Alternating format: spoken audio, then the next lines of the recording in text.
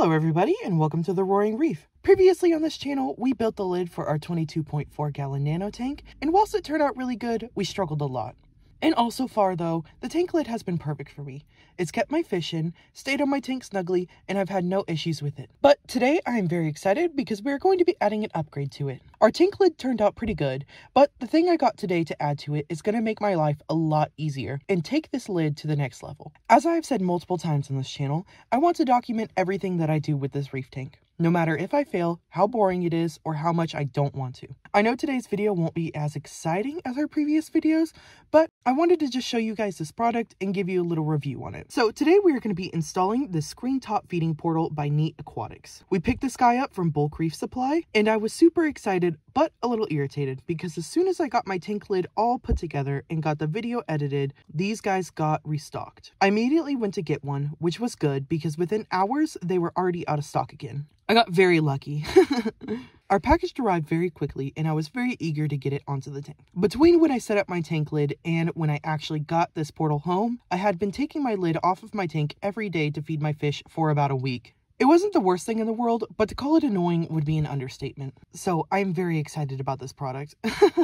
I also have this reoccurring fear that one day I'm just going to forget to put my tank lid back on.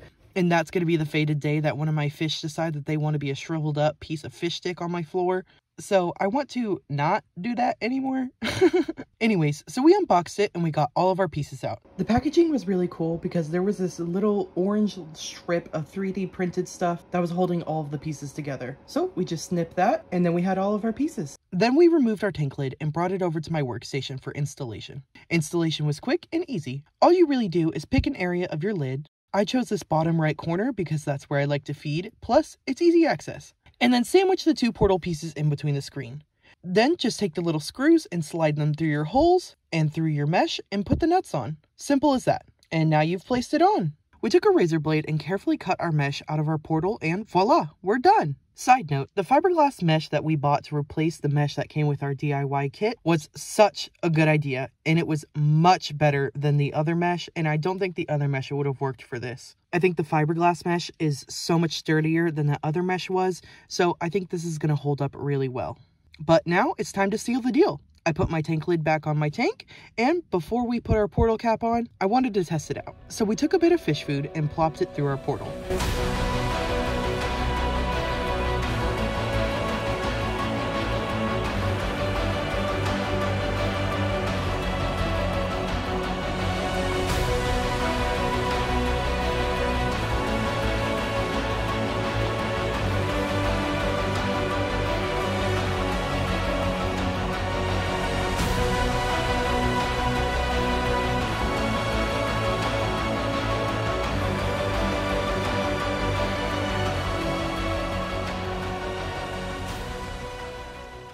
This is the fish food that I feed when I don't feed frozen foods, by the way. I like it because it's low in phosphates, and that's what my local fish shop owner recommended for me.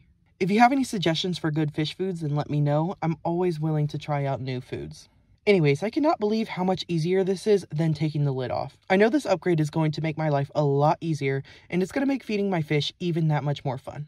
After we fed the fish, I put our little portal cap back on, and I can't believe how much easier this is. I would highly recommend this product if you have a screen mesh lid. I could see this making dosing your tank or feeding your corals so much easier as well. I know a lot of people don't even bother with lifting their lid and just pour their stuff through their mesh, which would give me such an aneurysm if I did that. So I could not recommend this product more. I'll leave a link to it in the description of the video if you want to pick it up whenever Bulk Reef Supply gets it back in stock. But anyways, I think that is all that I have for you guys today. I know today's video was short and not as exciting as usual, but I really wanted to give this product a review and just update you guys with what I'm doing with the tank. Also stay tuned because our reef is only a few more days from being 1 month old, and I'm going to have an awesome video out for that. So if you're just as excited about the Roaring Reef as I am, then consider subscribing. And if you're interested in more fun Roaring Reef content, then you can check out our TikTok and Instagram.